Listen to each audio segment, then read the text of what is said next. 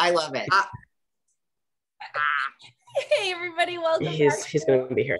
The first episode, actually this will be the second episode of the new year, but to the Women's Fittest Chick Chat edition, we have Melissa Brodsky, Kira Neuman, and Brooke Walker with me today. So excited. How was everybody's holidays? Awesome. I'm glad it's over though. Agreed. Definitely. I think we're all a little bit like, I don't want to say antisocial, but yeah, you like your routine, right?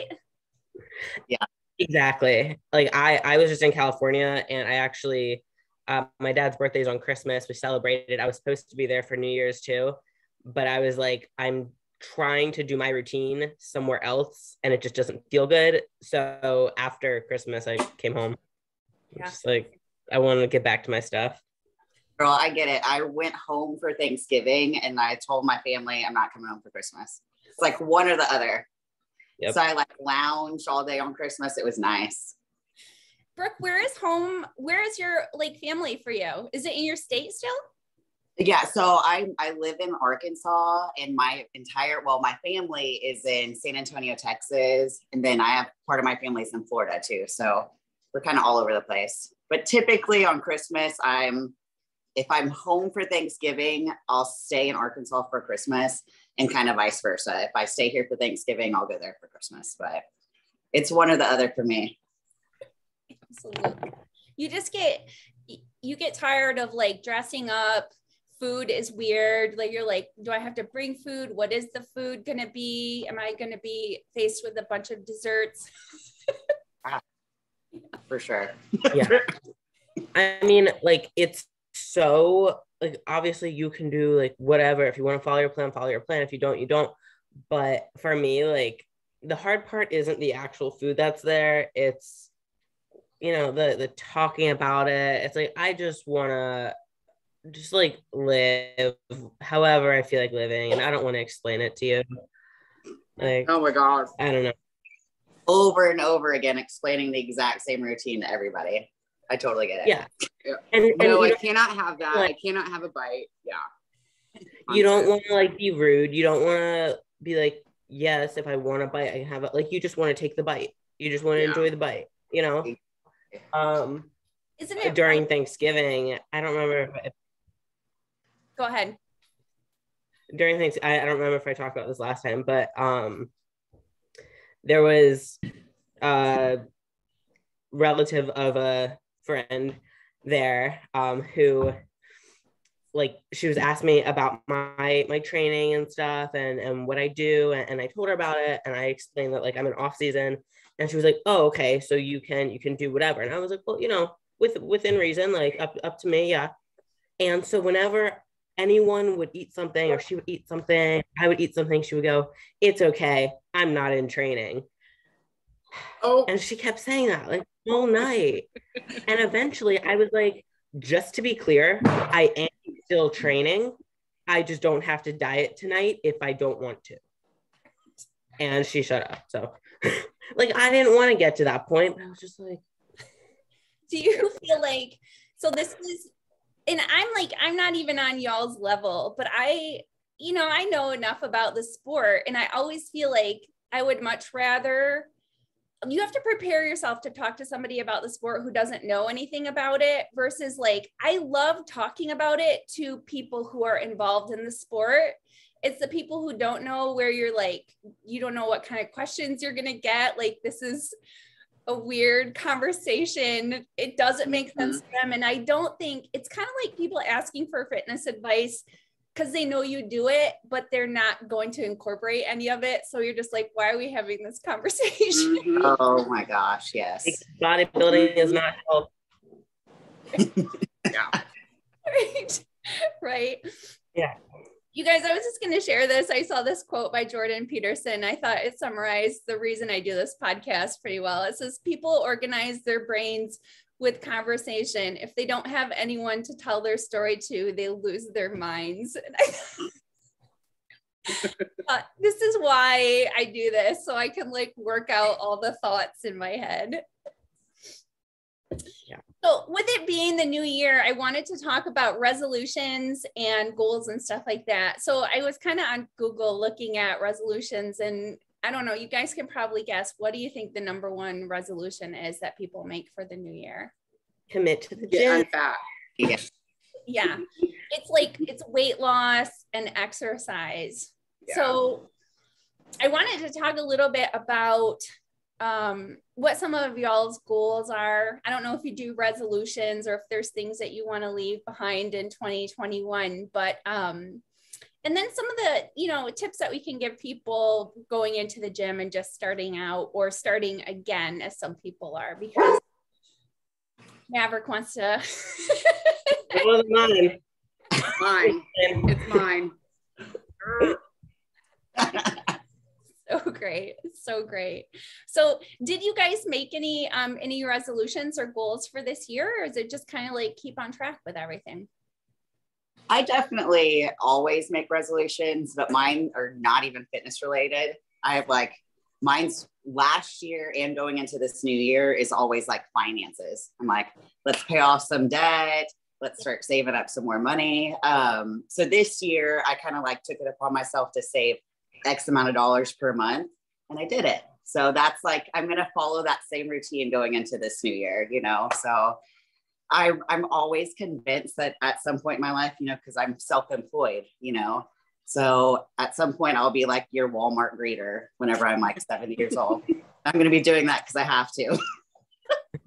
So I'm trying to save. So maybe I don't have to do that. If I do it, it's because I want to. But it's probably not the case. I'll be the Walmart greeter.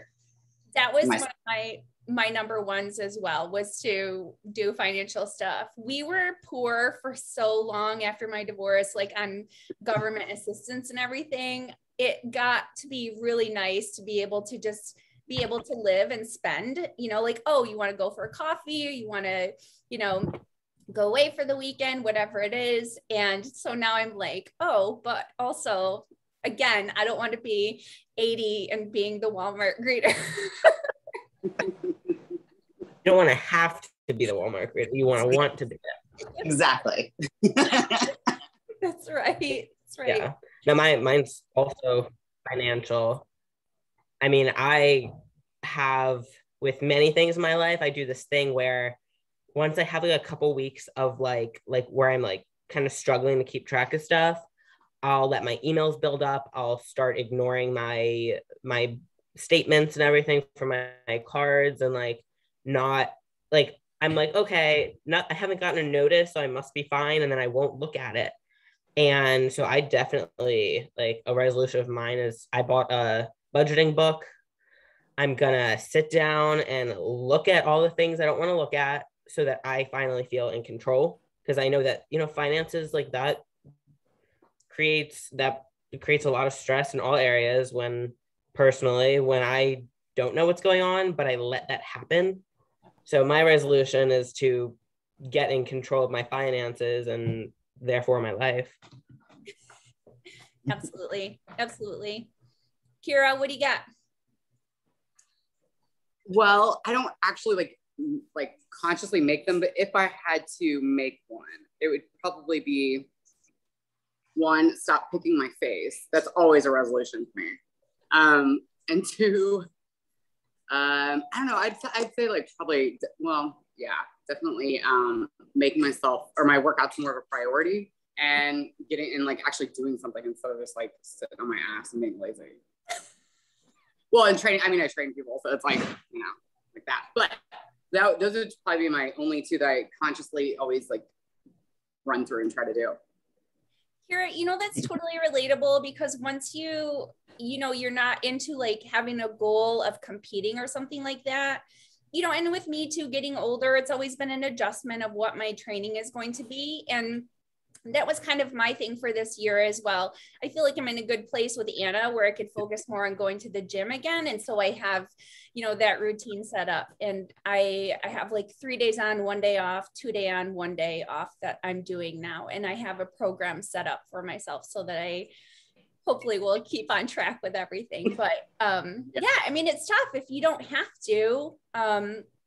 you have to figure out a different goal, you know, and part of that is just, you know, it's easy to maintain. I always say that it's a lot easier to maintain than it is to try to progress. Mhm. I mean, people sit on their butts and maintain what they've got all day. You know what I mean? It's the change that and the effort towards that takes a lot of work. So yeah, finances is good. Sleep is another one, going to bed on time. I don't know. Do you guys struggle with that at all? Yes. Oh God. Like, I know I'm so much more productive in the mornings. So I like to wake up early, but I also want to get enough sleep. So if I go to bed at midnight or 1 a.m., I can't wake up early and then I'm not productive. Therefore, I must go to bed by like 10 p.m. That's easy. I used to do it. I just got to get back to it. So read on that one. I'm like a granny. So I'm like 9 p.m. I need my full 8 hours. I could lay down on the floor right here and be out in like 60 seconds. It's the weirdest thing. And I sleep so heavy. I'm like, I walk in my sleep. I talk in my sleep. It's crazy. Yeah. I just bought diphenhydramine because I used to sleep like a dead person. And ever since like the last 2 months of my prep this year, I can't sleep. Like I wake up like 3 times throughout the night. So diphenhydramine and melatonin, and I'm knocked out. There you go. I've never heard of that diphenhydramine. But I'm the same way. Like, you know, before a show, those last 2 months are so, well, one, they're so critical, and then it's like kind of asinine because then you need to get sleep, but then you can't for so many reasons. So I feel like most people probably suffer with that. But yeah, it's sleep is. We get up at like sometimes she'll get up at like 3:30 or 4. No, but I typically get up at like 4:30. So yeah, going to bed early is like. But I'm like you, Brooke. We're like grandmas. We go to bed early. Even on the weekends, everybody's like, "What are you guys gonna do this weekend?" I'm like, "Sleep." What do you think? We don't do anything else. When I was in college, like living at College Park, I was going to bed at 8:39, waking up around 4. Like oh my that God. was my college life. You know, I didn't. Yeah, so I was a granny in college. I get so excited if it's like 8:30. I'm like, oh my gosh, I'm in bed already. I'm pumped up. The small things. This is why Brooke and Kira were Olympians, Melissa. There. Granny time. Yep. We don't do anything else. We just sleep and train and eat, and that's about it. Sounds like the life. It's the good life. I do agree. There's nothing better than I don't think there's anything I love more than sleep. Honestly, there's yeah. So true. I mean, there's nothing I love more than like being on that routine. You know, like it just feels good and everything clicks and you're just going and doing it. Like that's what feels good. Yeah.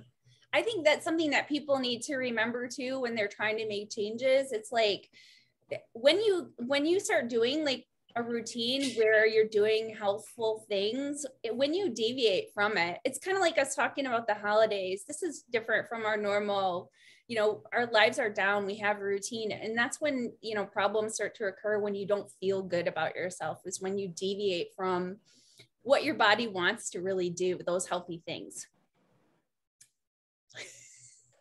Sorry, I'm playing ball with my dog. He'll just bark if not. He's Is it dead. the deaf one? What he does. Is it the deaf? He's so cute though. He's so cute. Oh, there goes my thing.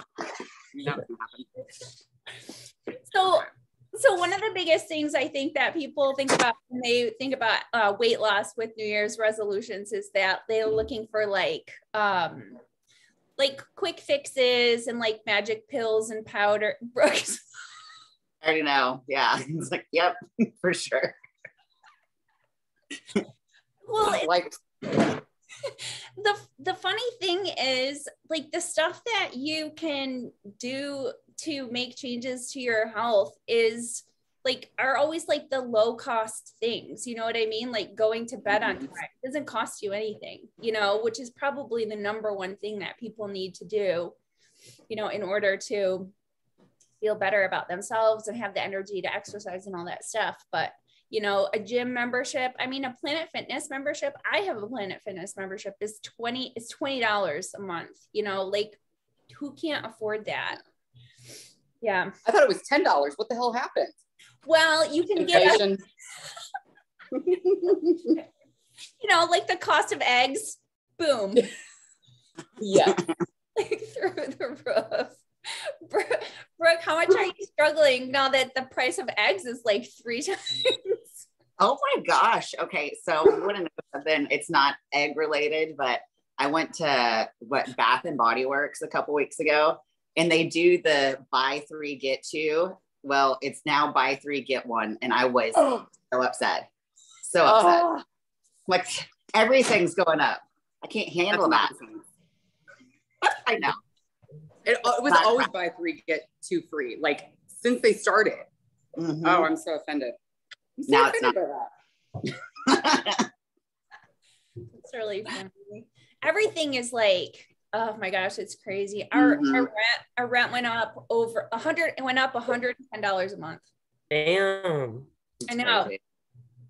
We're gonna be homeless again. We have room here if you want to come down. Yes. Got a gym too. So perfect. Hey, I'll tell you. I save $20 a month too for my gym. Well, we had to increase. So we offer childcare at our gym, and we had to increase our childcare rate because everything is going up. Like the cost of all of our sanitizing wipes, it's all increasing. And they put a limit on how many sanitizing wipes we can order at a time. So it's like we can order, you know, within multiple days of one another. But so it's like we're calling every other day to order our allotted amount of sanitizing wipes. It's ridiculous. It is ridiculous. Yeah. We have to buy, I buy through Amazon for the wipes. And like, I remember when the pandemic started, the wipes were like so hard to find, number one. And number two, it's just so expensive. And even now it's like, we just go through so many, of course, but you have to have them. But yeah, they are expensive. I was thinking that during lockdown, a bottle of Lysol, I saw it on Amazon. It was like $110 or something like that. Oh yeah. Mm-hmm. And toilet paper, of course, for the toilet paper hoarders.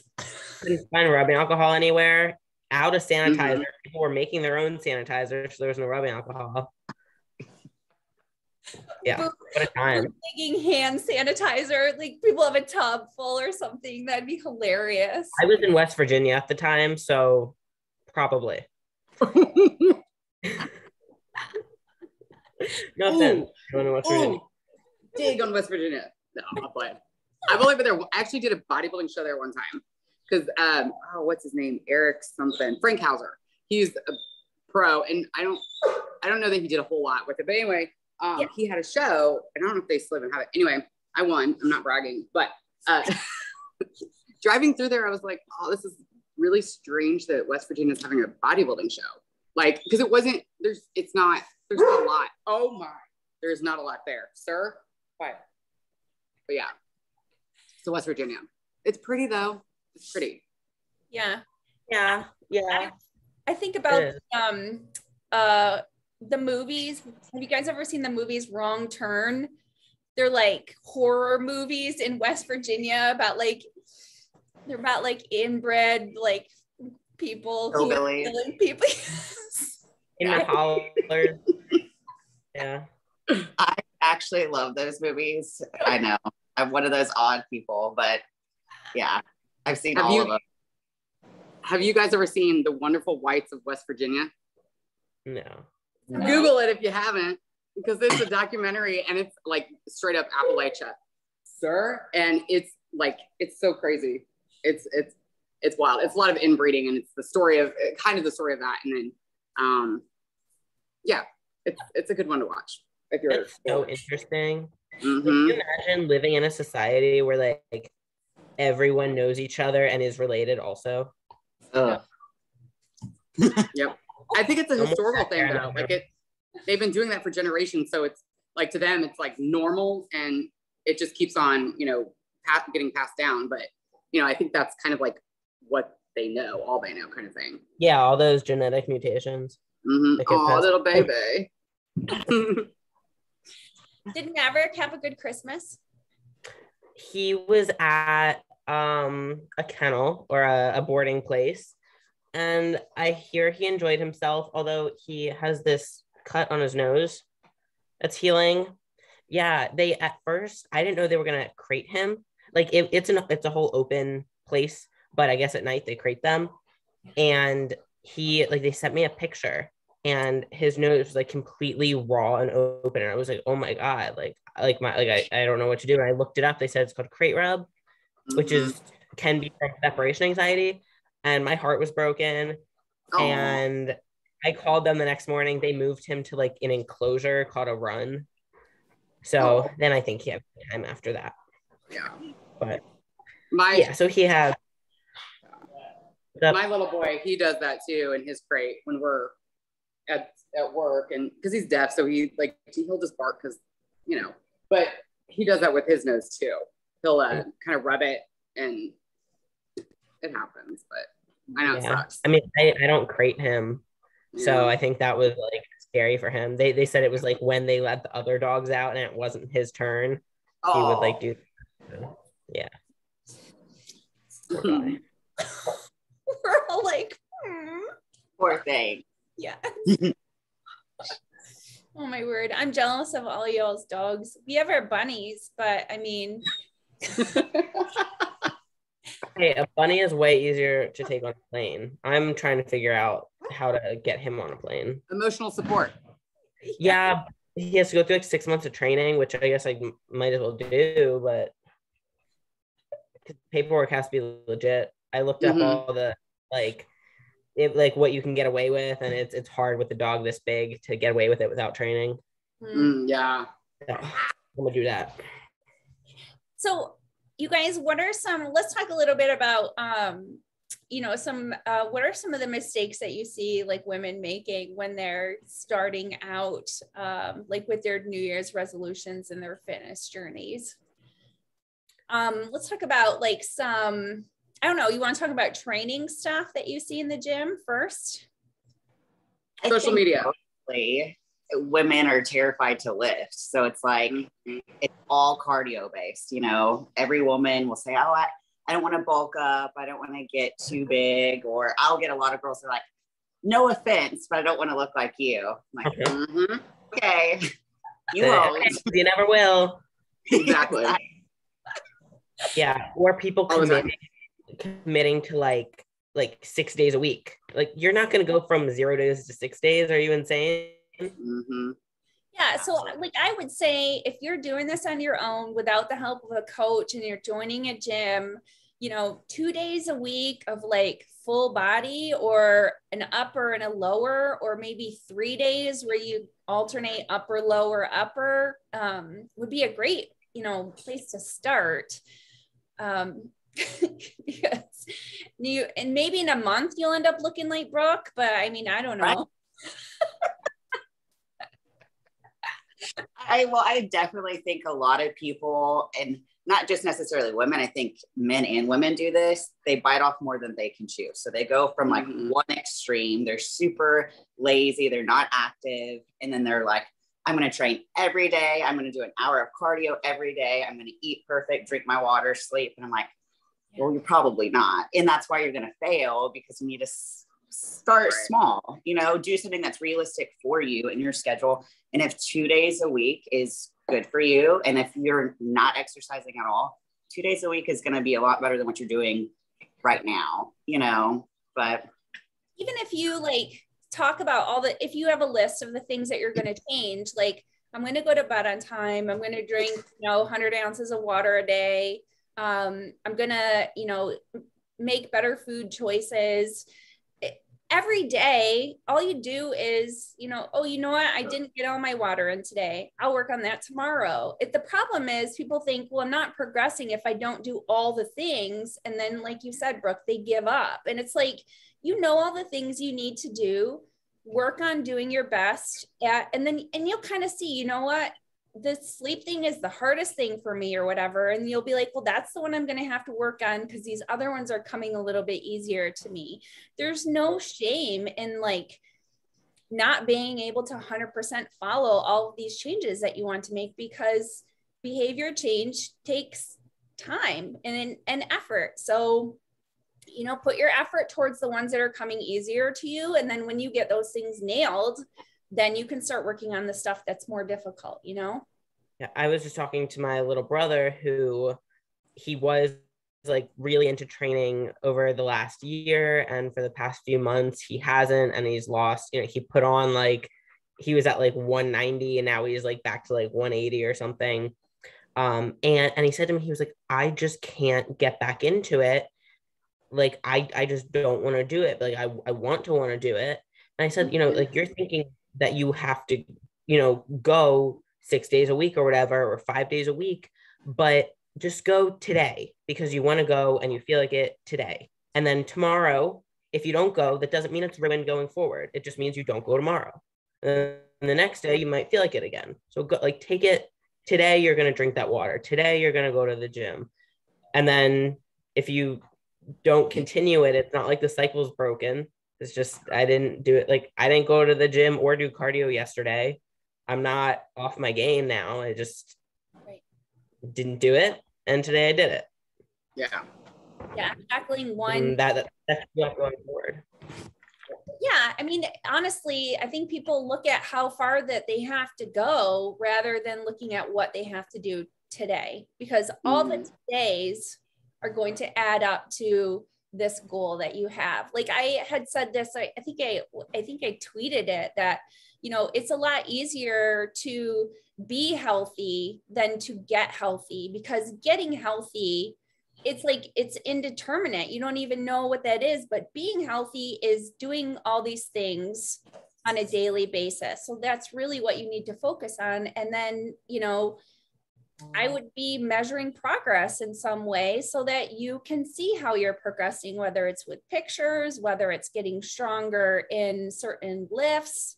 You know, the scale is definitely a tool that you can use for sure. I think, you know, if you don't have a Brooke, I remember you talking about, I just thought it was really cool. Even somebody as a pro who says how much she hates the scale during prep because it really messes with your head sometimes.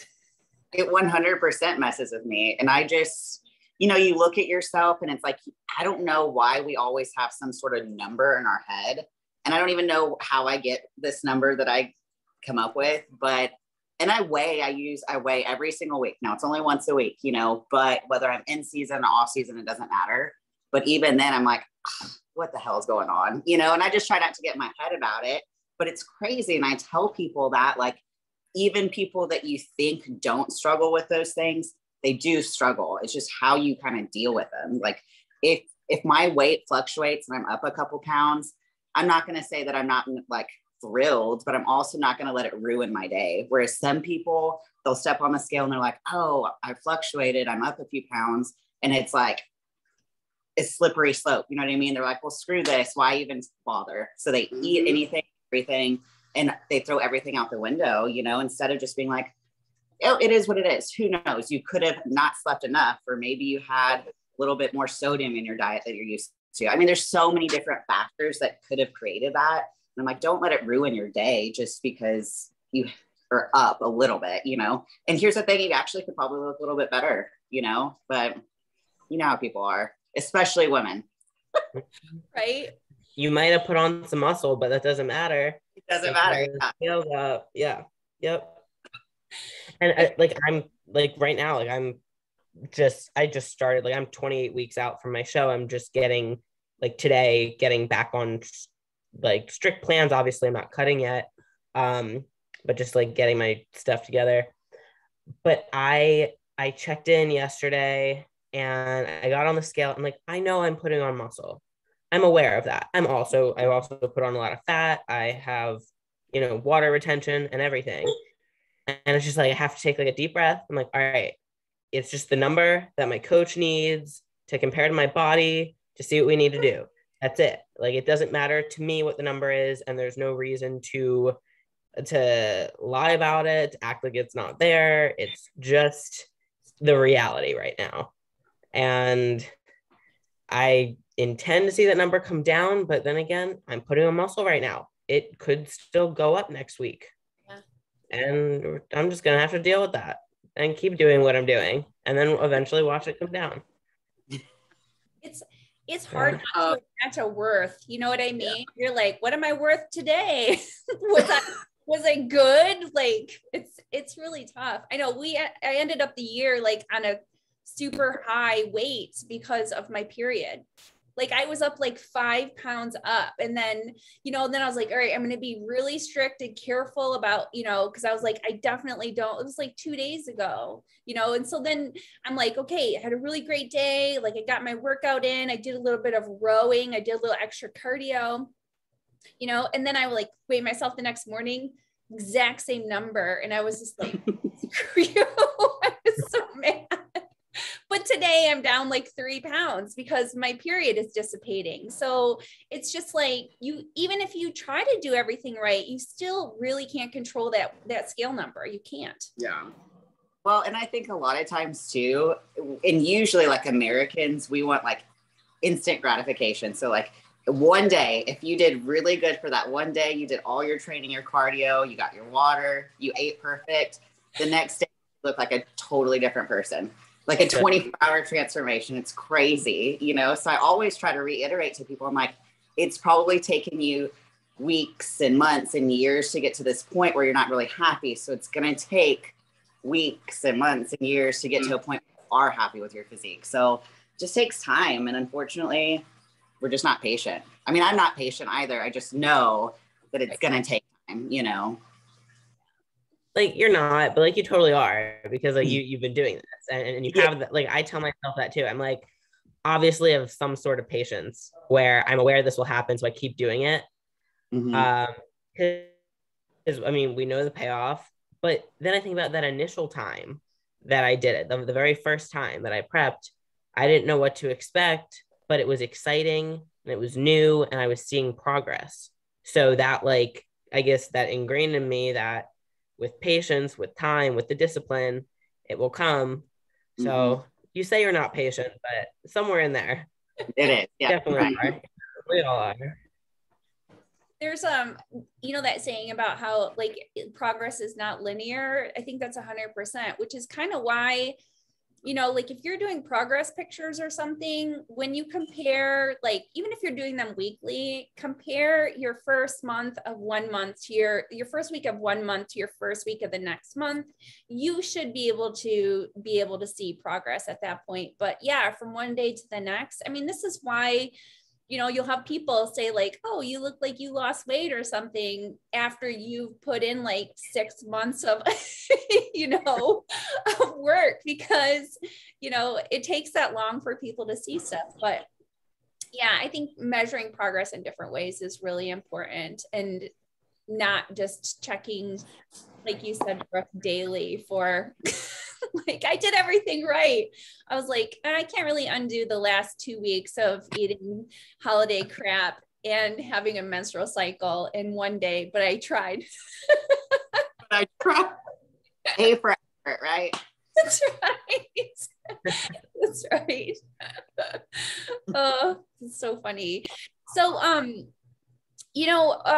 was going to say, we get so much stuff on social media talking about like, how the government is like, telling us to, like, people are saying, oh, I wish the government would preach more about like how people should be dieting and exercising rather than like the things they're talking about with like the vaccine and all this stuff like that. And I was thinking how, if everybody's New Year's resolution is to like exercise more, people know this already, right? Like we don't need the government to tell, I mean, it would be nice if they were mandating things like regular exercise and whatnot, but people just like their routine and their habits, right? It's like, it takes a lot of effort to make a change. So I don't know. I was just thinking about that, how it's like, no, people know that they need to exercise in order to be healthy. They know this. Exactly. Well, an argument to that would be, yes, people might know that, but what you see is what sits in your head, is what you make conscious effort about. That's why, that's why media focuses on certain things. It's to focus people on certain things. Yeah. So if they were preaching exercise, proper supplementation, right, the right foods, that would, that's what people consciously think about. But, everyone knows exercise is good for you, but the majority of people outside of our industry and people interested in the industry are not sitting there thinking that exercise and food are the key. They're thinking that, what they see is going to make them better, even though what they see really, in my opinion, makes certain people money. That's the point. Yeah. That's the point. Yeah. And our own health, our own exercising and eating right doesn't make much money for anyone else. So right. Would probably put that industry like behind. It could take money away from them. Yes. Yeah, absolutely. I mean, if people are healthier, there's going to be less need for pharmaceuticals. Yeah, it's frustrating. One of the things I was going to say too about the scale fluctuating as well, I think a really good tracker for people to incorporate is to monitor their step count every day, because just knowing what your activity level is and noticing like how much it fluctuates also has bearing on, things like the scale. With my job on my work days, I'll walk like sometimes 15,000 steps in a day. And if I don't go to the gym or I don't work a day, like I could be like 2,000 to 4,000 steps because I'm really not doing much of anything. So if you eat the same amount on the day that you did 15,000 steps and went to the gym versus the day that you didn't do any of that activity and you got like 3,000 steps in, obviously the scale is going to be up the next day as well. So monitoring these variables and finding consistency in all of them, I think is really important. Or even if you don't have consistency, then at least you're able to problem solve when you are trying to like track your fitness. I don't know. Do you guys like track your steps, or do you? Hi, Kira. Sorry. My stupid iPad started to die and I was like, I gotta go this is terrible. Anyway. I've personally never tracked anything. I've never tracked my macros, my calories, I attempted tracking my training, but it doesn't, I find myself progressing without writing it down. I don't track my steps, and I understand how tracking certain things with like a Apple Watch or something can be motivating. Yep. It's just never done it for me. Like it is, I've tried to do it. I got one of those macro apps, but for me, it's just like, if I stick to the plan, why would I have to track it? It's an extra thing to do. It's an extra thing to get in my head. Yeah. I just keep moving, That's how I am. Like I've always tried to, in the past, I've tried to use like my Fitness Pal or something. And to me, it's a pain in the ass. I'm like, I am not going to keep up with this. It's just like one extra thing that I have to remember to do. I'm like, no, I'm not going to do it. So for me, I don't track anything. But again, like I've kind of been doing this long enough that I know what I need to do. And I know when I'm off and when things aren't working. But so for me, no, I can't. It's too much. I completely agree. I don't track any of my macros. It's exactly kind of like Kira just said. You've been doing it long enough where you know if something's off. Like no one has to tell me, oh, Brooke, you've kind of been off your game. I myself will be able to tell you, yes, I have been off my game, or my eating hasn't been what it should, or whatever the case may be. But I'm an obsessive person. So if I try to like count my macros and keep up with it, it's just something else that I'm going to like stress myself out about. And especially from like a prepping standpoint, whenever you're prepping for a show, I think you're already in your head about everything and you're so critical of yourself. So if I have to keep track of my macros and then I'm looking at myself in the mirror and I will pick myself apart, I think it'll just like, I'll self-sabotage, so I just rather not do it. But I understand that some people, for them, it might help them, and if it helps them with their progress, then that's great. But I think it's just really person dependent. I know if I'm doing what I should be doing from a training standpoint, eating standpoint. So I'd rather just not deal with it and put it in someone. Yeah. and I think we talked about it before, for the most part, like a lot of us eat the same thing for our meals. So there isn't really any point in tracking. But if you're somebody that wants to have, you know, variety, or, you know, to learn about the nutrition information of food, I think that it could be very helpful, especially at the beginning, because you don't have the intuition.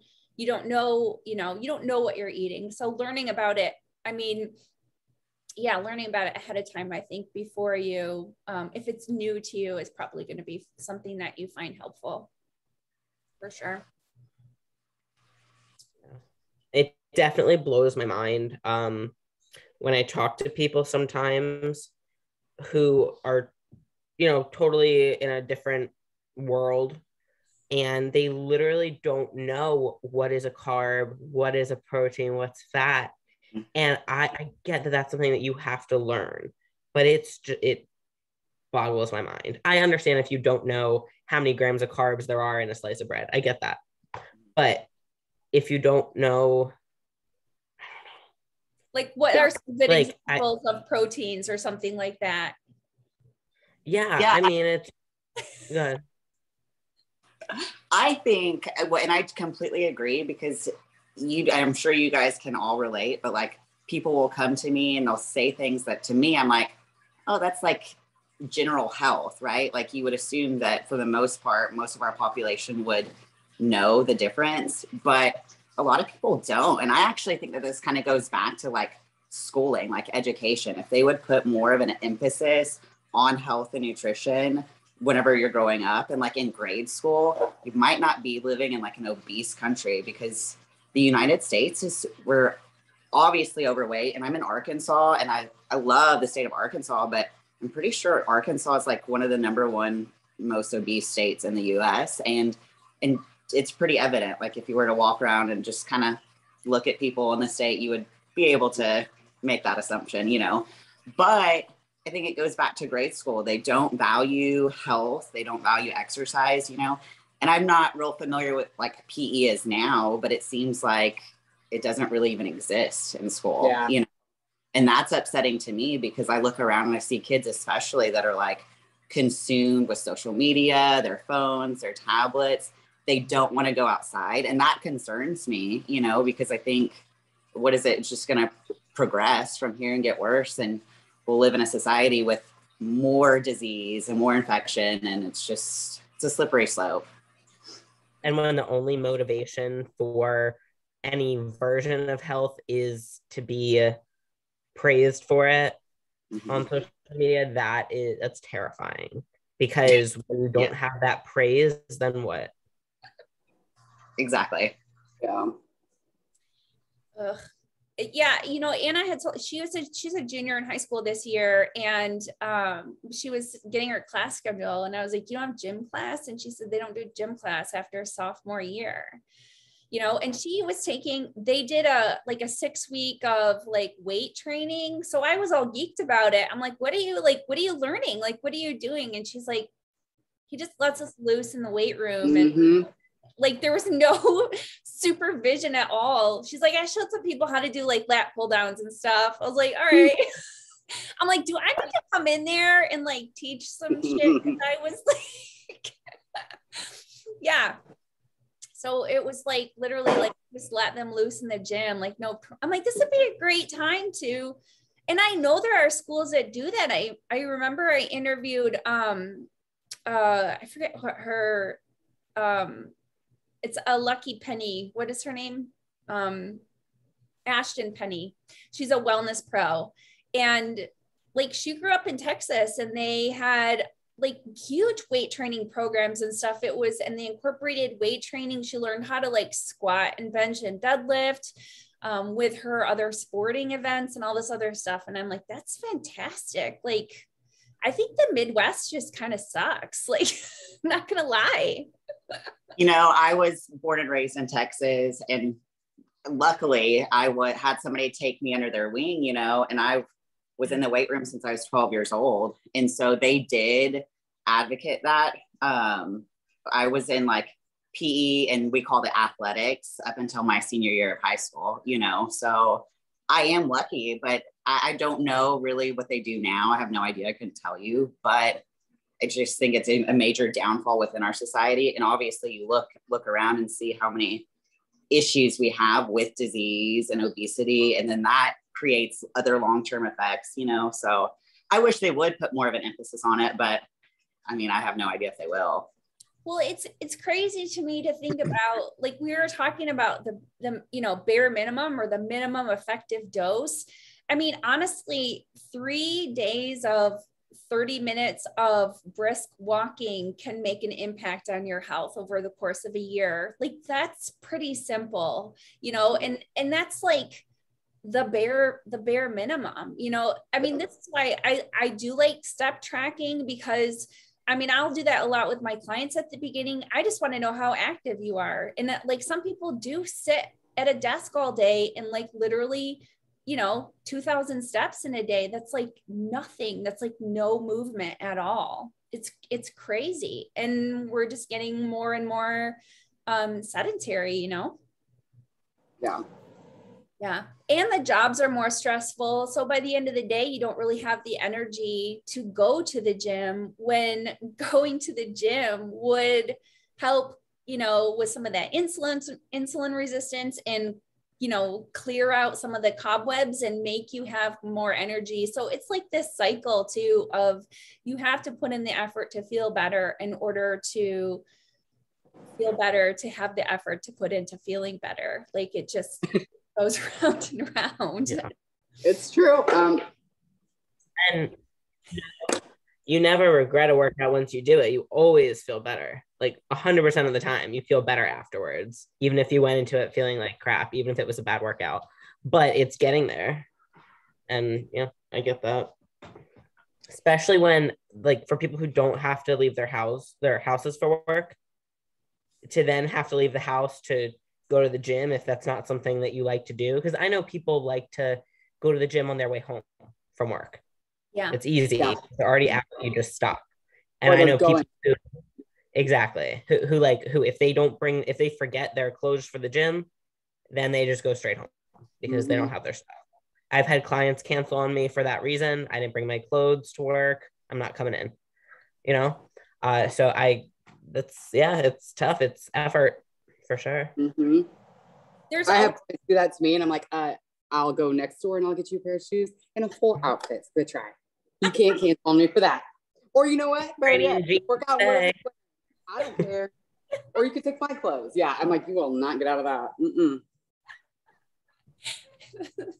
There's always an excuse, right? You can always find an excuse. Like Brooke and I were talking just before everybody got on about how cold it is and how dark it is and how, you know, we have like 9 hours of sunlight right now. And so after a work day, you know, I think Melissa, you had said to me, you were like, the key is to get to the gym when it's light out, so that it's not dark when you're going and you feel like you're going to the gym in the middle of the night. So yeah, I mean, that was one of my resolutions, was actually setting a time every day for me to go. You know, I mean, you've heard that phrase, like bosses don't cancel. So I'm like, this is in my day. Like I'm going at 2:00 every day. It will be sunlight. Most of my work is done, but I'm not too tired at the end of the day where I don't have energy for my lifts. And I like it because it's not too busy at that time. And I've had, you know, I've gotten 3 meals in at that point. So I know I have like a good amount of energy, but you got to strategize and figure out what works for you, you know? Yeah. All right. What else? Oh, let's talk a little bit about some of the things that women, I think that you see like women doing. So Brooke said that people don't like to lift heavy. So I think effort is like huge, right? Like putting effort into making it hard, I guess. I don't know. I think people don't like to be pushed past the point of discomfort. You know what I mean? Like, obviously you don't want to push to the point of like pain where you're hurting yourself, you know what I mean? But there's obviously a difference. And a lot of times I think we're just lazy. Like I could say that 100 times, you know, And I understand that you might work out and there might be some workouts that are better than others. I get it. Like there's been times that I've gone to the gym and I'm like, maybe just done enough to get some blood flow. It wasn't my best workout, you know, but I legitimately enjoy like being pushed to the point of discomfort, you know, where I'm going until failure. And I think a lot of people just they don't like to do that, you know, or they don't understand that they can do more. You know what I mean? Like your body is capable of so much. And I have a lot of women that they're there and they're going to show up on me, but they truly believe like they can't do more. And I'm like, you can do more. You've got this, but they truly believe that they can't, you know what I mean? So a lot of it's just like, if you yourself believe in yourself, you'll make it so much further, you know? Yeah. And then I think it goes beyond belief where, you know, people really do have like a pathway in their brain that says discomfort is a bad thing. Yes. Yeah. And we know that discomfort means progress. It's a good thing. And you literally have to build that into people's minds. And I think that just takes like conscious repetition. And also obviously seeing the progress helps. But if you just tell someone and then they experience it, they're going to have to experience it often and probably won't even make the connection until the progress happens. And so it makes sense. Like same with changing any habit. It sucks. Like you have a habit that you think is negative or that you want to switch out, and you know that it's like you've heard it's bad, but the connection in your head tells you that this is what you want to do. You have to like consciously think about it. I've been like creating like these steps in my head to like turning habits on and off. I haven't written down yet. And like oftentimes it's, you know, the first step is like realizing you have a problem, like, you know, with anything. But for me, I decided the first step is acknowledgement. I do this thing. Then the next step is figuring out in what scenario do you do that thing? After what, during what, before what, when does that thing happen? And then you have to like think about that. And now that it's in your head, the next time you do those things, you'll know that you're going to do your habit. And then like you slowly become more aware. Then you can implement the changes. And like a really long process. But the important part is the acknowledgement. I've been thinking about this a lot. I have a lot of things. We all have stuff that we want to undo, right? Like we all have bad habits that we know, things that need to be changed or whatever. And I mean, Melissa, you're absolutely right. Acknowledging, figuring out why you're doing something, and then replacing that, you know, behavior with a different one. You are, you know, these are new neural pathways that you're creating new neural pathways so that these are behaviors that are regular to you. And you know, and it's very easy to fall back into what's comfortable. This is why, you know, people stay in bad relationships. This is why people don't quit their job when they hate it. And, you know, it's like, we just like to be comfortable, which goes right back to what Brooke said. It's just like, you don't want to find that discomfort point, but, you know, we know that's where the change happens. I actually have a girl who doesn't like to sweat. How about that? And I'm like, seriously. And we don't, in the summer, we don't have air conditioning in our gym. It's just like a warehouse style. And so that's always fun. She's always bitching. And I'm like, sorry, but with this, that's what you came to do, right? It's just funny to me because I'm like, oh, you chose the wrong place. It's a sweat box. But yeah, so that's one of the, but like you said, some people just don't realize just how strong they're or what they're capable of doing, and they don't want to go past that, what they know. And you, like, you know, you have to be like, okay, you're capable of doing this, or at least trying it. I think that's always my battle with them. I'm like, just try it. You know, if you can't do it, then we won't do it. But yeah, they just don't believe it. It's okay to fail. Like I tell people, it's completely fine if you don't get the weight, but let's at least attempt it. You know what I mean? Like get a feel for it. And just because you don't fail or just because you fail at the weight doesn't mean you're not still progressing. You know what I mean? I think people have to differentiate that, you know, And oftentimes, like if you don't accomplish something, people see that as failure. And that's really not necessarily the case, you know? It's a big figuring it out, because you are like, you know, if you're doing something, you're doing an exercise and you can do 15 reps, like 3 times. Okay, well, bump it up 10 pounds. And if you only got 5, I think it's like people will freak out like, oh, well, that's not within the rep range. It's like, okay, but now you know, like that you can do more and you're starting from a lower number and you'll work up to getting into that rep range again. It's just like, there's a lot of scared, like I'm doing it wrong, or, you know, like trying to be by like the rules of something. And it's just figuring it out. But like, I think measuring progress through strength is really, really important for women, like seeing yourself getting stronger. You know, I think one of the biggest things that people focus on when they're coming with these resolutions is everything I can't do, everything I want to cut out, everything I shouldn't do, rather than focusing on like this more abundance. Like I want to get stronger. I want to build muscle. I want to eat healthy food and I can eat more food. I want to get more sleep. I want to have more energy. Like turning it into a positive makes it look like such a much greater life than if you're like, well, I can't have that. I shouldn't have that. That's bad for me. You know what I mean? And I think that's what people focus on a lot. So then you're like living this negative life, you know? Right. Sorry. Go ahead. You need to think of it as I think we talked about this before, Debra, you get to do these things. You don't have to do these things. Yeah.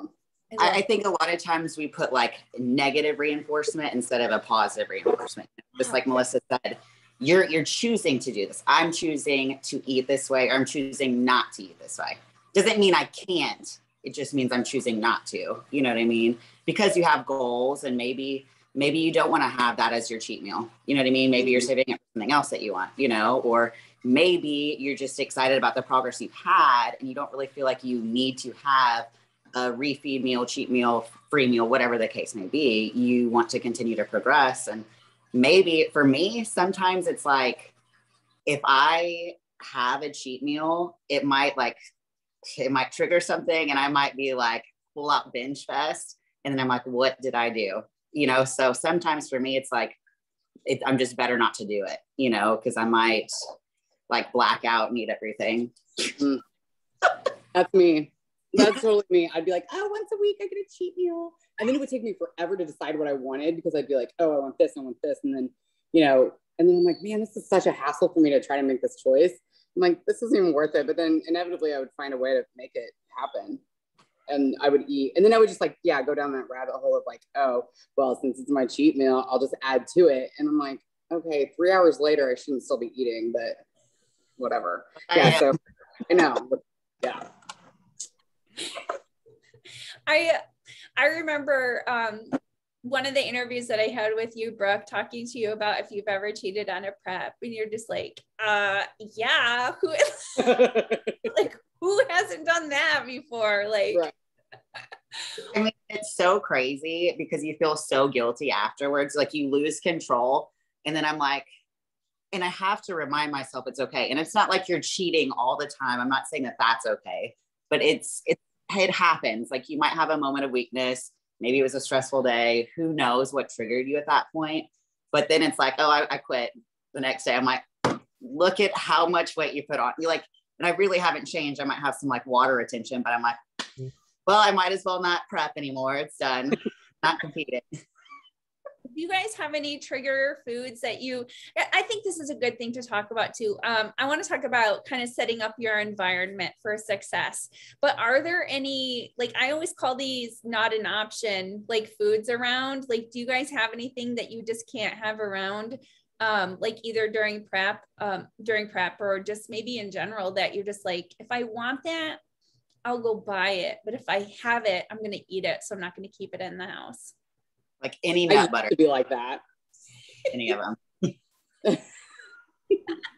I think when I first started competing, I was definitely like, oh, don't have that in the house. Oh my gosh. Because it was like such a newbie at it that I didn't really like know how to just be be there, you know, without like thinking about that food. And then as I, you know, kept competing year after year, it got easier. And I was just like, okay, I don't care. I don't have that temptation. I'm on this plan and that's that. Like I matured into it is what I should say. Mm-hmm. So yeah. I'm the same way. What? I mean, What? I said Kira's rock solid. She's better than all the rest. I wouldn't say that. I didn't say I never really, you know, but all right. Look at this. Melissa, go. I mean, like once obviously it's easier like when I've like lived on my own and like had, you know, literally just my stuff in the fridge and the pantry, whatever. But even like I'm home with my dad right now. Once I decide that, okay, we're on plan, it's kind of like robotic. Like that's, you know, now I've had times in the past where I've had issues where it's like I've had like eating disorder stuff where it doesn't really count. I mean, honestly, I was binging and purging, you know, and so aside from that, I only ate my food. But aside from the eating disorder stuff, like when I decide like I'm on plan, there's no, like nothing else really gets in my head. It's not like, I can have one of those because it's like, that's not on my plan. That's not what I'm supposed to have. Now, of course, I'll, you know, switch out chicken for turkey. You rebel. And won't tell. You know. Sometimes I buy 96 lean turkey instead of 99. Stop. It's the fats. It's when you're getting lean.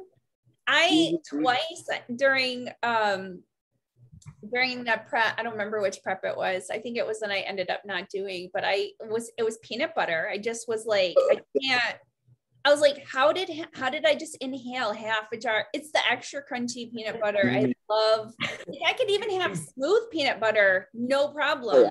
The crunchy peanut butter that I just went. Does this do it for you? Yes. So crazy. You know, I'll tell you, I can be around like chips and desserts and none of that stuff bothers me, but mine's like peanut butter too. So and that's like, I struggle with that in prep because I'm like a tablespoon, like define table, you know what I mean? Table, like a little more. Spoon, it counts, right? So I have to like pre-portion all of that stuff for me and I leave it at the gym because I know I won't cheat there, but like this is not a lie. So you guys know how I said I sleepwalk. Like I have done stuff and I don't remember doing it.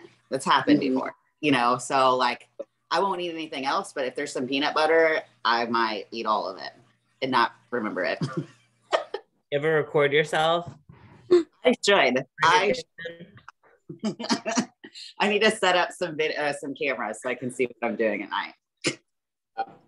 You probably don't want to know. Brooke's like watching herself. What am I doing? Like, stop. No, don't do it. Don't do it. And then it's over. Game over. Oh, that's so great. That's so great. Well, you know, one of the things that I was going to say that I think is really important with women with their training was trying to, I think focusing on like 4 or 5 exercises in a workout and doing 3 to 5, including warm-up sets. Just the same thing to really focus on movement patterns and getting a good tempo going so that you can really connect with the muscle. I see a lot of people just going through the motions. It might be too light. It might be too heavy. When it's too heavy, you're not connected to the muscle. Then you're doing like, you know, you've seen the people doing like the full body heave curls, you know? Which is great because it's a full body movement. You're doing a compound. What the? No, it's not. What? No. It's CrossFit. Then you're. But I mean, the guys tend to go too heavy, and the women, I've seen them doing rows, and they're just like, you know, I don't know, like a factory worker just checking, like, I don't even know. Like, it's just like an slot machine. Slot curl. machines. yes, Well, machine. Have you ever spotted somebody doing a wrist curl? These? Like jerking off. Oh, is that inappropriate? Probably. Oh, I can't undo this. Peachy, no. Oh my God. Is that what you're talking about, Brooke? Yeah, 100%. I've been asked to do that. And I'm like, are you kidding? So look at me. I go to the gym and I'm sitting there and it's just this, you just have to know the guy. He's an odd one, you know. Who's this for a particular it's website? like a 100-pound dumbbell. And I'm like looking around like, I can't even believe that this is happening right now. You know, what am I going to do? If you drop the dumbbell, I'm not going to do anything. You're just going to drop it. You know, It's like do force reps, like just lift it for him so you can finish. Looking around, I'm like, this is so embarrassing. What is happening? You know, and then I'm like, is this a joke? Did somebody like put him up to ask me this? It's crazy. That really did happen. I feel like that's happened to me, but it was for like a website, you know, and that was like part of the shoot, you know? No? Yeah. Kira's OnlyFans.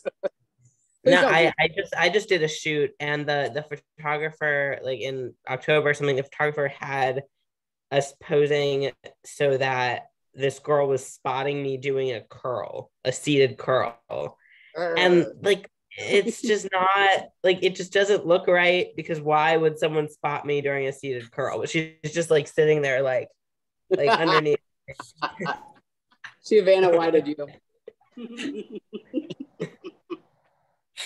You're like, this would never happen in the gym. These are scenes these are deleted gym scenes, basically. Exactly.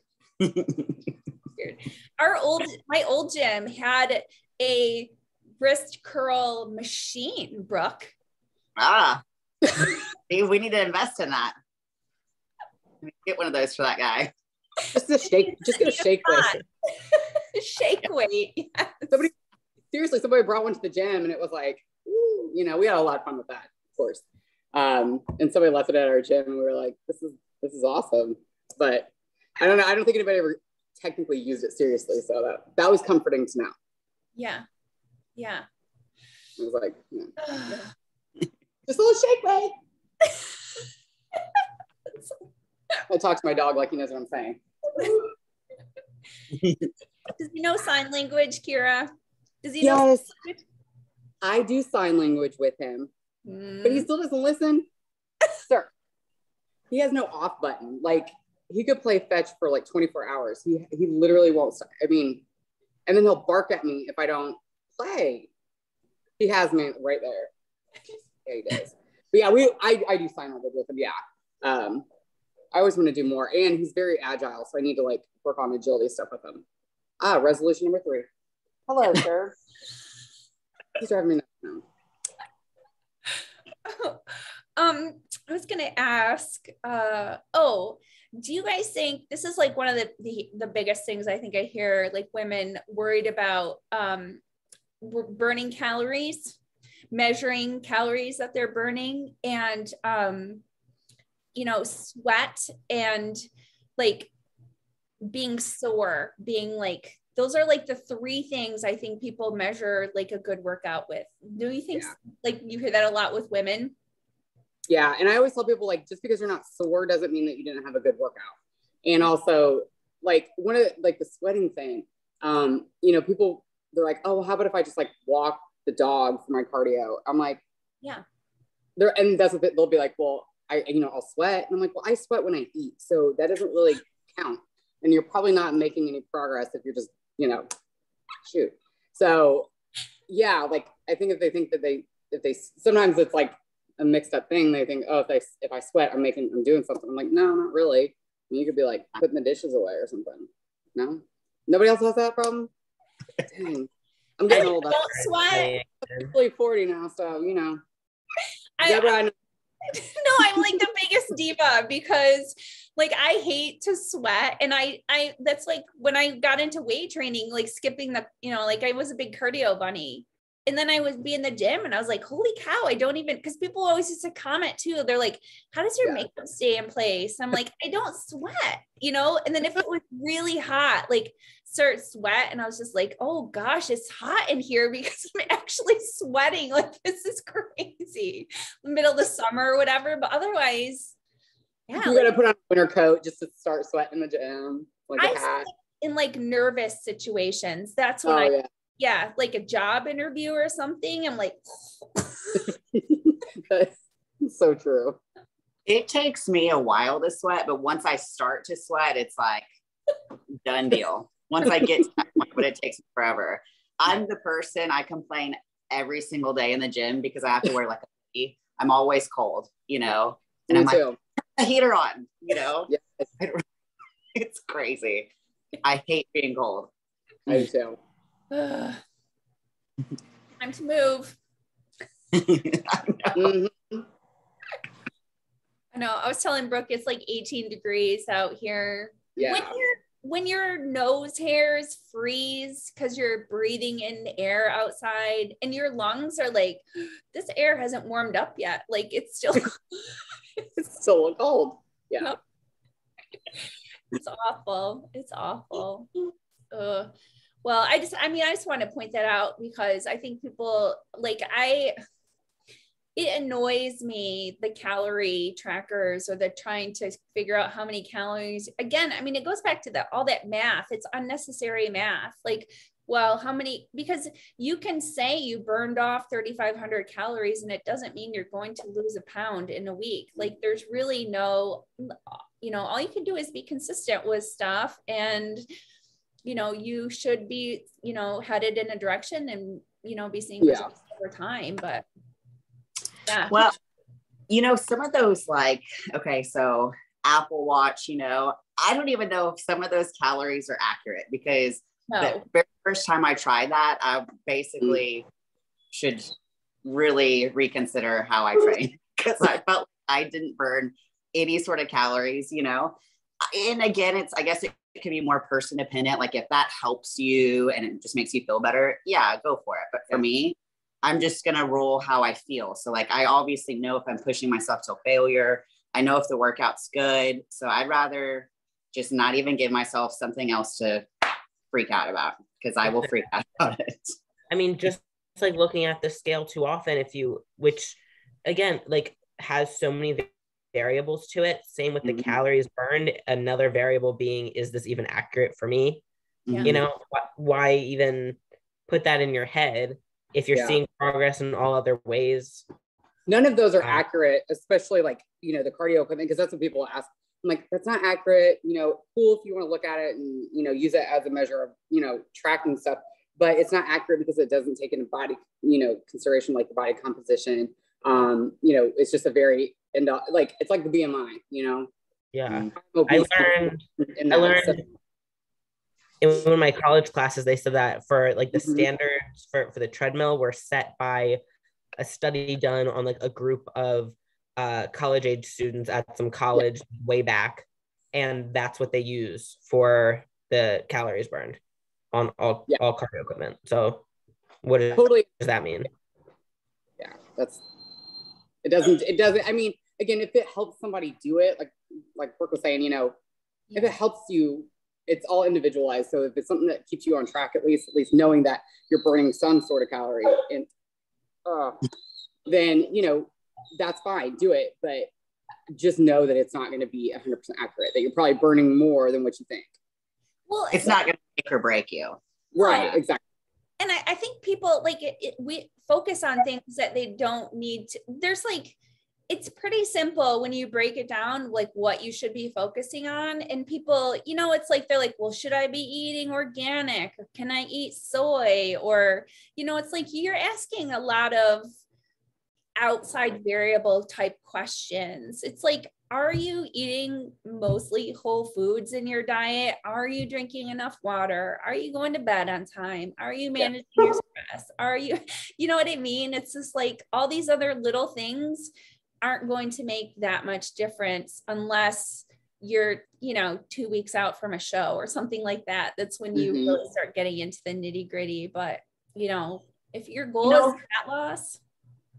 It's really I think people just overcomplicate things. Like the whole idea is actually pretty simple, and I think people are their own worst enemies because everything's so complicated. And it blows my mind. I know most of you had said this too, when people are like, you don't track anything. And I'm like, no, I don't track anything. You know, I have a plan and I follow my plan. And I mean, if I'm progressing, I'm progressing. If I'm not, I know why typically, you know what I mean? I just think people overcomplicate every little thing that they can. They overthink it and they sabotage themselves.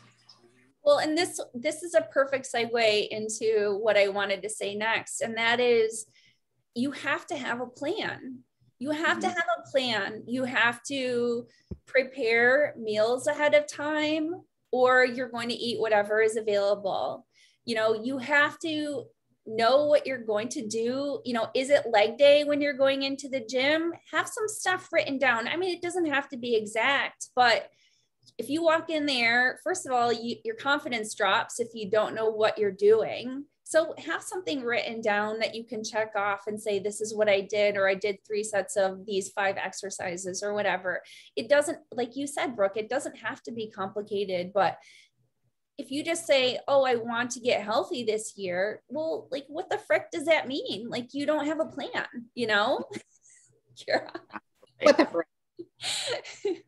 Mom, I'm so sorry. I've already dropped the F-bomb, I think. And you're like, you're so nice about it. We're talking about masturbating and we're just like, oh, no. Tell no one.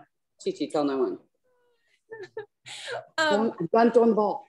I do have a goal of taking Anna to the gym twice a week. She's like, so, she's very sedentary because she does all the music stuff, you know, it's just not her thing. But she always jokes about, like, she's got like bigger legs and she's like, do I look thick? I'm like, it would be so easy for you to put on muscle right now, going to the gym a couple of times a week. Like, I'm like, come on, like, you could have guns, you could be huge. Yeah. Why don't more kids like want to, we actually have quite a few kids who come to us, high school kids, and I love it. Like, why can't more kids, why don't they do? Like, why wouldn't you want to look like a badass in high school, you know, and look like you could just beat anybody up? Like, hello, why? I don't know. I don't get it. But like the kids that do come to us, they're awesome. They look great. They're disciplined. And, you know, I wish I would have done more of that in high school, you know, but it keeps you out of trouble too. I think it keeps you on such a good path of, you know, and discipline. Gymnast. So I always say, like, gymnastics is what forged my like discipline and also getting into bodybuilding. But yeah, like if I had done that, and Melissa, you competed like super young too. So like, I'm jealous of that. Like, I wish more kids would do that instead of. Yeah. I mean, I was lifting before I started competing. I was lifting. I started lifting when I was like 12 or 13. Crazy. And I'm looking for on my phone. There's like pictures. Oh, don't stop. Keep looking. Everyone like thought I was like jacked then. Like there's a picture of me like flexing like my traps, and then like and I look back at these pictures, I was tiny. But I remember people called me like Manlissa, not in like a mean way. Everyone respected what I did. But this football player, my friend, I would like, you know, brace myself. He would punch me in the stomach. Like, it was like a whole thing. It was like a thing. Yeah. And then, you know, I started carrying around my ISO bag and my jug when I was 16 and started prepping. But it's hard to do because, I mean, if more people did it, it would be awesome. And I went to a very athletic school. I went to McDonough in Maryland, and everyone plays sports. Now, bodybuilding is not really something that like everyone understood. Even teachers who were coaches were like, are you okay? Like, you're eating your own food. Are you okay? Some kid called my ISO bag an anorexia bag. That doesn't make sense. Yeah. But, you know, people like let me do what I had to do. I ate my meals in class if I had to. But it was strange to people the reason I thought of that is when I was like freshman, sophomore in high school, that's when I partied. I drank on the weekends. I, blacked out, didn't know what I was doing, all that stuff. And then once I started prepping, the parents all thought I was like bad kid, and then their kids were the bad kids. I didn't do anything junior, senior year of high school. This just made me think of well, first of all, I think we all had something in it, because I remember the same thing. I was a swimmer since I was like 5, but I would sneak into. Oh, that's great. Yeah. She's all geared up. That's amazing. We all I would sneak into the weight room before swim practice and like bench press and stuff like that. When I was like in middle school, it just was like, this feels really good to push this weight around and be strong. You know what I mean? And I grew up on a farm and we were slinging bales around in the summertime, baling straw and everything. So, like that. Here's my question for you guys. What did bodybuilding, it freaking changes your life, right? And every aspect, I know you guys wouldn't be on the pro level if it wasn't for it, but Brooke, what has this lifestyle brought to your life, Well, so I started lifting whenever I was 12, and for whatever reason, it was just a major turning point in my entire life, so I remember at that time, his name was Coach Elder, who's my powerlifting coach. And I remember him just introducing all the lifts to me. So like a barbell bench press, barbell squat, and then obviously a barbell deadlift. And to me, it was so rewarding. My max on my bench was 55 pounds. I'll never forget it, and it just every time I was in the weight room, I always wanted to do better. You know what I mean? So that was just in seeing my body change at such a young age and seeing my strength increase was so amazing to me. It was so rewarding. And I think it just continued throughout my entire life, because when I tell you that I've been training since I was 12, I've been legitimately weight training since I was 12 years old. And it carried out through my entire, grade school experience all the way through college. And obviously I'm still continuing it to this day. And I just love it, and I think everybody responds better to a routine regardless of what your goals are. So starting at such a young age really instilled a lot of habits for me moving forward as I've gotten older. So I'm beyond grateful for it, and it was a major turning point in my life. And it's pretty awesome, because I can tell you that coach at the time probably had no idea what he was doing, but he truly changed my life forever, so I'm very, very grateful. Is that somebody that has does he know who you are now? So I don't know if he does, but there's still coaches that keep up. My high school, a basketball coach, I still talk to him, via social media. So that's pretty neat. And at one time he had sent me a message and he was like, this all makes sense. You know what I mean? Everything that you're doing is completely what I would have imagined you to do. I've always loved sports. I ran track. I was a cheerleader, power lifter, basketball player. I loved it, and still to this day, I love sports. I'm very, very competitive, probably too competitive. So I'm bowling. I'm the world's worst bowler. Terrible. Really, really bad. And it makes me so mad, because I'm why can't I do any better than this? You know what I mean? Everybody else is kicking my butt, and I can't even make it to 100, I pulled a 57 a few weeks ago. And I'm that's pretty impressive at how bad I did. You have to be trying. Well, I was trying, I did terrible. So even on certain things like that, I have to remind myself, it's just a game. My gosh, it's okay to lose at bowling, get over it. But there's been times where I've legitimately quit at bowling. I was I'm not playing anymore. Someone can bowl the rest of my game. Done. That's what I would do. I know I admire your drive, because I freaking hate bowling because I suck at it. I always say it's trashy. I'm not bowling, but it's really because I suck. I suck at it. I played a kickball game. I don't know. I had to fill in on my cousin's kickball team, And this is like 2 years ago. And I love kickball. And I got so mad at myself because like someone kicked the ball to me and I should have caught it. Well, I didn't catch it. So they didn't get out. And I was so pissed. You know, I'm like, what the hell's wrong with you? You should have caught that. I mean, I could not get over it. And everybody else is like, it's fine. It's not a big deal. 2 years later, Brooke is still upset. 2 years later, I'm still mad. My senior year of high school. Oh my God. Senior year of high school. Sorry. Go.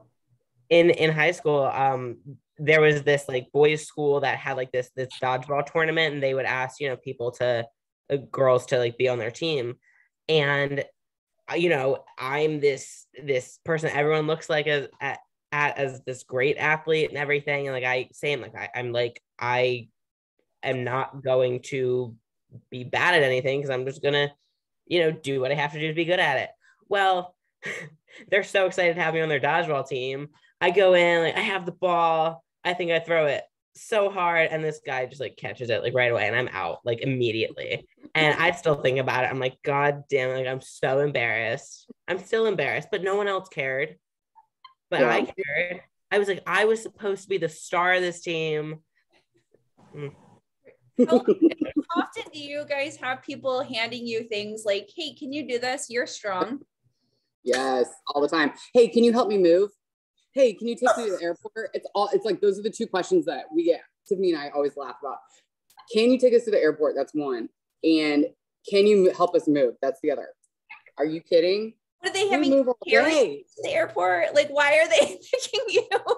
Apparently, because we have like an ample amount of time, or we're flexible. I don't know, but that is such a common question we get. And I'm like, have you guys heard of Uber or just driving yourself? But yeah, that's like one of the things. Definitely, can you help us move? Or no, we do this all day. We're not right. I lifted today. I'm tired. No. Yeah. Right. Like, oh, this is a gym etiquette thing, but my biggest pet peeve is people leaving I was at the gym on Thanksgiving and somebody had trained chest, and like, there was like literally a bench still set up. Like people left weights, like people not putting their weights away. Leg press? Are you kidding me? Mm-hmm. Right. Like 14 plates. You're like, that's what I wanted to do before I got started with my workout. Right. I'm like, it's cool that you could move that with your legs, but you should also be able to pick it up and put it back. With your arm. It's more impressive if you re-rack your weights. Oh yeah. Women, the guys don't. I swear, guys are the worst. Yep. Yeah. They are.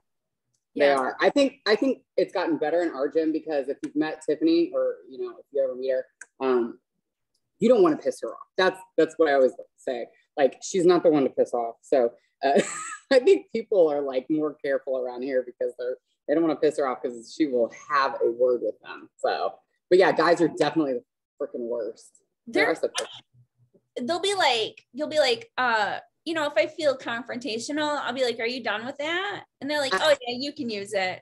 I'm like, if I feel confrontational, today's the day. Okay, but you need to remove your weights. Right. Like, they're like, oh, you want me to help you get that? It's like, yes. Yeah. Yes, I do. Yep. We can put them away together. Team project. Right. The faster I can get you out of here, though. So yeah, exactly. Oh, that suit. Oh, I love it. It's so American of you. So American. Yeah, I know. It was like, it was a day for like Spirit Day. And of course I dressed like that. American. I went to school like that. If you still have that, could you like bring that back for like a photo shoot? I got rid of it, but I can totally get another. Oh my, I mean, there's got to be some American flags out there. I think I had an American flag bathing suit too. I actually have 2 years of this same outfit. Oh, I love it. Awesome. Oh, babies. Brooke, those are like your favorite, aren't you? You have tons of American flag. Oh my God. Yes. I'm pro America. Like that is me. I'm totally that person. You know, like, what is that? I love South Park, you know? And so I like always quote South Park. I'm like, I thought this is America, you know? Like I always do. So I'm pretty cheesy, but yes, I've got an awesome American flag bikini that I ordered off of Amazon. Yeah. It probably came from China, but One of the, oh, the irony of that. oh, right. It Off has, of like, 50 Amazon. stars or something. It doesn't have all the stars. One of the pages that I follow was like, if you can only do one exercise for the rest of your life, what would it be? And I was like, I don't have to choose because this is America.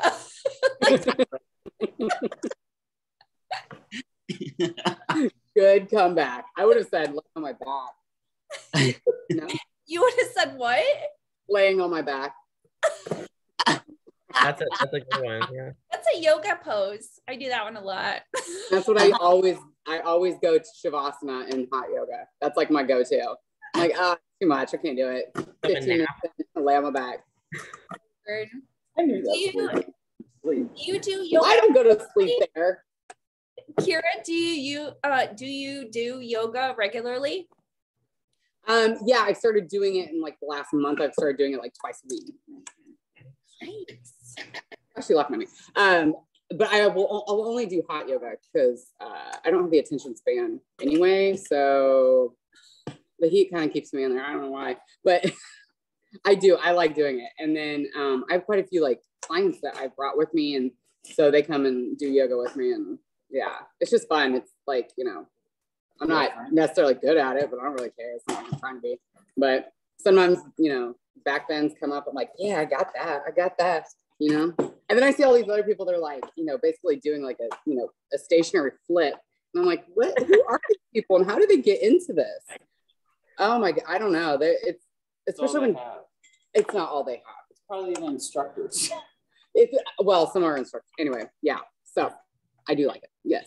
I was gonna say that you're not like Brooke, because Brooke wouldn't do it because she's like, if she's not good at it, you're like, I'm not good at it, it's fine. Oh, and like bowling, I don't care. I suck at bowling too, but I don't really care because I always like my thumbs are fat, so like the ball would get stuck on my thumb, and so then like I'd throw it across the. I'm being honest. Tiffany's trying to call me out here. No, you suck at almost everything. She says I suck at everything. Except for bodybuilding. I don't though. Rude. Anyway, yeah. Brooke and Melissa, do you guys do yoga at all? I do every once in a while. I don't do it as much as I should, but I actually do enjoy it. It's more of like a mental exercise, I guess, for me. When I do go, there's this really great instructor, and she's like so soothing. Her voice is so soothing, you know, and for whatever reason, it's just like really, really rewarding for me mentally. You know, I'm not very good. I'm fairly flexible, but like there's some balance poses that I'm like falling all over the place, you know, and I'm like, why can't I do this? I don't know why I can't balance on one leg, but it's not my strong suit. It's that one with the like you cross your leg over and you kind of look into a half squat. Yes. Okay. So I laughed because I was really good at that. And that was I did my first yoga, like it was a few months ago. And the lady was like, are you sure you've never done this before? And I was thinking, I was like, I squat though. And you know how you squat over a toilet so you don't touch it? It's very similar. I'd agree. Yeah. Except for the one leg thing. Yeah, I used to do in high school. I had friends who did it pretty regularly, and I went a few times a month probably. Yeah. But then once I really started like bodybuilding, I didn't do that. But I'm the same way. I go in there and I expect to be really good at it, and like I taught myself how to do a split when I was like 8. And I just like expect to like still have that same flexibility all the time. And like, I can still get into a split. It's not easy. Like I used to like do cartwheels and like land in it. I can't do that right now without probably straining something. But if I'm going to do yoga, I'm going to be good at it. Right. So I'm like waiting for the right time. Waiting for the right time to be able to improve. We all have that drive. Like that's the thing is we all have that drive. It's like, oh, I'm going to be freaking good at this if I do something. But like for me, I'm like, if I'm not, I'm like, okay, I'm not doing, nobody will see me do this again. I suck. Pickleball. I gotta say is pickleball. It's sometimes though. So like I love group exercise classes. So like I teach group exercise and I just have always been that person. But I'll go take group exercise classes or I'll go to like a personal trainer sometimes. And like, now listen, just be in shape, like don't try to kill me. Like my kind of in shape is different than whatever this class is. You know what I mean? Because I think sometimes, well, I had like a diva moment a few years ago and I was like shooting in California. And this like CrossFit coach was like, I swear to you, he was on an ego trip. And I felt like he was like trying to hurt me. And I walked out of the workout because I'm like, I'm not used to this kind of training. And here you are, like you're trying to prove a point, you know, like I just walked out, see you later. And it just like rubbed me the wrong way. So like anytime I've ever gone to like a class or whatever the case may be, I always feel like I have to tell people, just because I look like I'm in shape doesn't mean I'm in shape for this particular exercise. And like, I am in shape because I'm based off of what I do on a regular basis. But like, if I was going to go out and run a marathon, I would be like huffing and puffing, throwing up on the street. Like, I'm not used to that kind of training, you know? So I do feel like sometimes I have to reiterate to people, like my in shape is different than maybe what this kind of style of training, you know? People see our kind of in shape and they think that it translates to everything because that's like what is portrayed in like cartoons as like ideal, you know, the strong person and everything.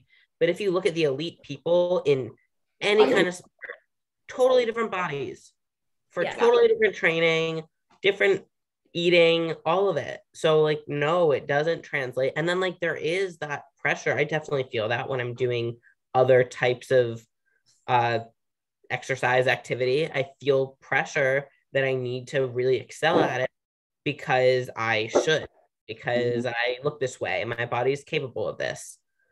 But like you put more pressure on yourself to perform, right? I'll do, you know, some group exercise classes and I'm like huffing and puffing. And it's like, I've been lifting 8-pound dumbbells and I'm over there like profusely sweating and people are like, man, you're really winded. I'm like, God forbid I'm breathing a little heavy. You know? You're like defensive and it's like, no, they're just kidding. But here I am. I'm like, screw you. Like I was on the Olympia stage. Shall we, let's talk about that a little bit. But then, you know, in your defense, like everything that we do, I imagine this goes for you guys too. It's like, you make it hard. Yes. Like no matter what it is, you're gonna do it correct and you're gonna make it hard. Yeah, absolutely. And so you might not be the best at it. It might suck. You might be tired, but at least you're doing it right and you're putting effort in. Yeah, you start off right off the bat pushing yourself to try to be really good, like rather than maybe taking a step back and seeing if it's something that you can do or not. When I first was working for a private cleaning company before I worked for my own, and like they would have the broom handles, they would adjust and open up and they would get stuck and they'd be like, here, Debra, can you? And I'm like, these are show muscles. Like, it's all for love. Stronger than you. Certainly not with my grip strength. You know? Like, right. Like, can you open this? No. You know, I'm like, I have one of these, like you can buy them off Amazon. They're like it's like a silicone pad to open jars. It's amazing. Like I got one from, I don't know, it was like a heating and cooling thing. They did some electrical work and they drop it off. It had like their address and stuff on it. It was like their little advertising thing. I got that like, I don't know, 10 years ago, and it's in my drawer with my pot holders. Like anytime I can't get anything open, I'm like, I have to get out this stupid grippy thing. Like, I don't need a pan. Those are great. They're nice. Oh my gosh. Well, you guys, oh, you know what? I wanted to ask you a question. Okay. Do any of you emotional or stress eat? Is that a problem like that you've had to like work on? I'm just curious. Or are you one of the type of people that like don't eat when you're stressed? Because then I hate you. I've never had an issue with my appetite. Since I was a kid, I can eat like a horse, you know? So if I am stressed out, for whatever reason, that's my emotional support. I'm like, oh, what can I eat? Nothing. I can't eat. You know what I mean? So I've gotten better, now especially, but that's always a go-to for me. Why? I have no idea. I wish I was the type that's like, oh, I'm stressed, not going to eat, but that's never been the case. Like, there's truly something wrong with me if I cannot eat. I mean, right. Or when people are like, I've been sick and can't do anything or not eating. I'm like, when I'm sick and I'm home, I'm going to eat. What are you talking about? Who are you? Yeah. Like, that's not fair. Yeah. I probably, like, when I was sick, well, when we had COVID, we didn't eat for 3 days, but that was because like we couldn't stand up without getting dizzy. But like outside of that, low battery again. But outside of that, it's like, yeah, I eat any opportunity, any excuse I have to like eat outside of like a plan, I'll do it. So yeah, for sure. Now, does that have to do with like, I since I learned about this, I think about it a lot. Like when we're eating the 6 meals a day, regardless of being hungry or not hungry. Yeah. So we're not getting those signals and we're not paying attention to the leptin and the ghrelin and all that. And whether they are there or they're messed up or whatever, we don't pay attention to it. So is that why we can like always eat? Because now food is not connected to hunger or fullness. It's connected to emotion or stress, because you want it.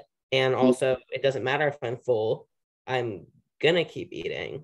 Like if I'm not on a plan, I think it's I think it's like an ingrained, like, it's a routine or whatever. So I think it's partly that too.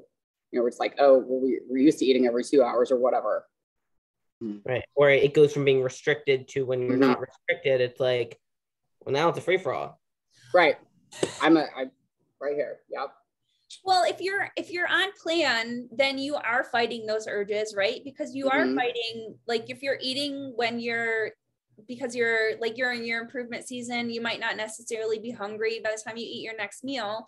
So you're surpassing what your body is expecting of you. And the same is for when dieting. So I think it's honestly separate, because I've always been this way. Like I've just been like, oh, food, like it's more like the bodybuilding lifestyle that makes you think more about the purpose of food rather than because I think I would dismiss hunger cues anyways. Like Kira, you said COVID. When we got COVID, that was like the first time in I don't know how long. I probably didn't eat for about a day and a half. And I thought, oh, I'm actually going to be one of those people that loses weight. And it's like, I've gotten the flu. It's never stopped me from eating. Right. That was the first, because I had such a massive headache for like 3 days when we had COVID and I didn't eat anything, but it was only probably, it was less than 48 hours.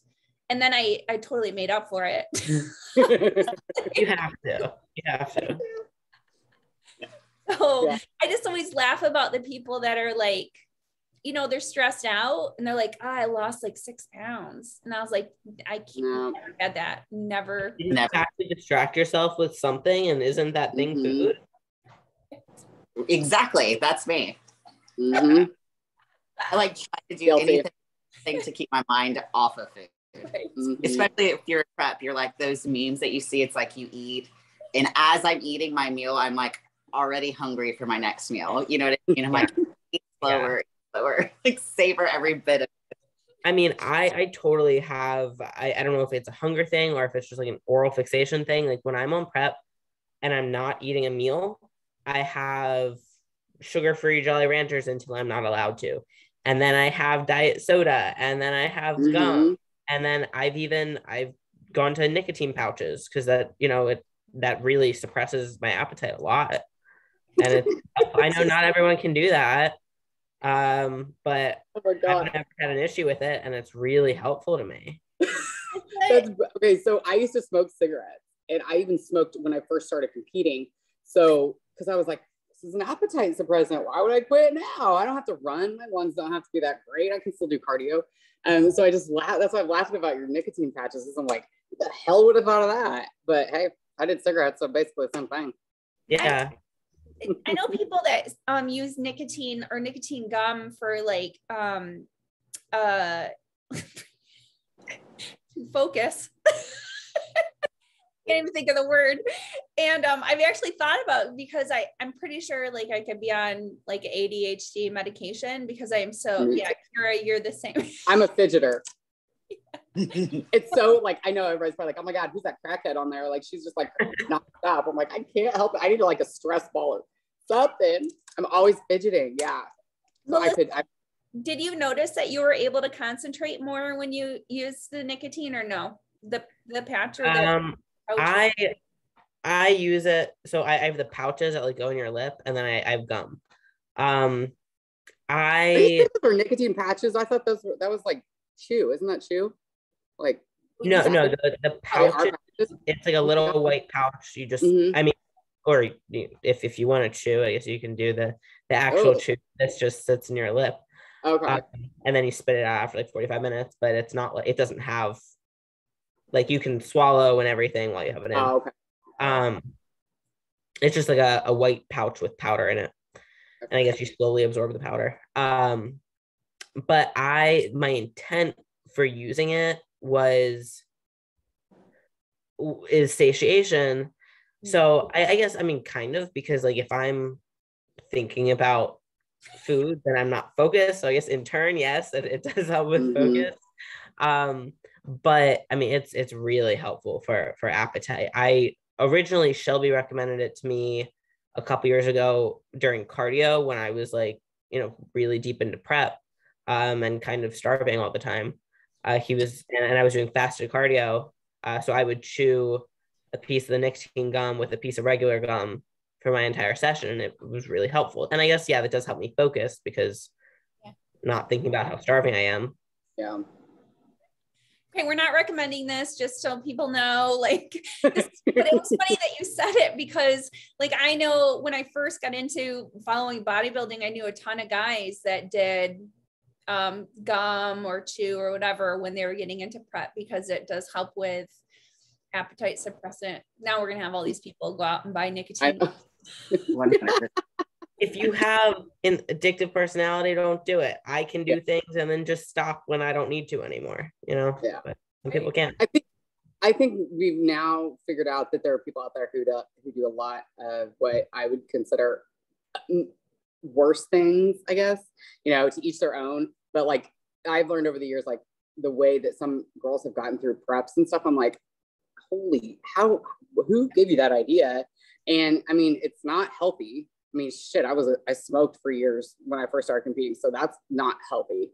But there are other things that people do just to get through the prep that I'm like, maybe you should reconsider doing this, because I mean, it's like, it goes above and beyond what we're talking about, but those are like, I've had people tell me they've done illicit drugs and I'm like, what? Like party drugs? I'm like, you kidding? Like, I feel like I'm so naive sometimes, but I know that stuff happens. And sometimes I think that we get into that, like, anything we'll do any, we're gonna like go the extra mile, we go the extreme, but yeah, I mean, no, of course we're not recommending it, but yeah, I think there's people out there who definitely probably do some worse things than that. So because bodybuilding is not health. Well, yeah, when you see some of the protocols and stuff that people are doing, then it really opens your eyes. And obviously we've had, the past year we had quite a few deaths and that, which is a big deal. So yeah, Melissa, like you said, it's not healthy. And I mean, the point of this is to find what you're willing to do and what your level of health is. And if you're interested in competing, I think it's a lot of work.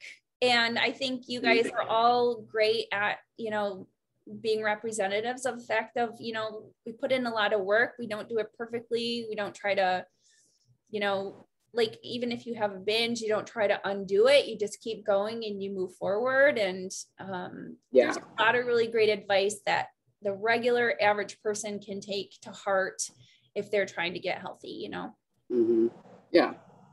Yeah. Always do your research. Yeah. And then, a lot of people are going to disagree, even though it's not an argument, it's just a statement that, like, I might do something, or you might do something. People disagree with it. And then, I mean, I have with my mom with like a tanning bed, like she doesn't like that I tan and was like, I can't respect that. And I'm like, okay, well, it's risk and reward. I'm an adult. I have evaluated the risks and the rewards and decided that to me, it's worth the reward. To you, it's not. Simple as that. I like tanning. And with that said, I do understand the risks. It's not like I'm unaware, you know? Right. I think that goes with a lot of this stuff. Yeah. It's okay to disagree, you know? I don't know why it's always an issue. Like, people feel like everybody has to be on the same page, or my way is the correct way for everybody. You know what I mean? And that's couldn't be further from the truth. Everybody has their ways, things that work for them, fine. And I obviously think that maybe some people are willing to do a little bit more than others. But just like Melissa said, bodybuilding isn't general health and wellness. So if this is something that you want to get into, do your research. Like, make sure you're really aware that these people that are stepping on stage, they're not doing it for general health and wellness. It's like one extreme, you know? So I try to remind that to people all the time that are wanting to come and compete, you know? I obviously love competing and I'll recommend it to anybody, but I always try to be realistic as well and tell people to do their own research, because it's not, people see like the glitz and the glam stage shows, you know? And I'm like, that's great, but you don't see everything else that that person has gone through to get to that point. And just because they look really healthy doesn't mean that they are. Exactly. And people think they have a goal of stepping on stage, and the goal is to look like they do on stage after they step off a stage. And it's like, that's why, like, especially people who are like my age, you know, Kira, you're almost the same age, close to the same age as me.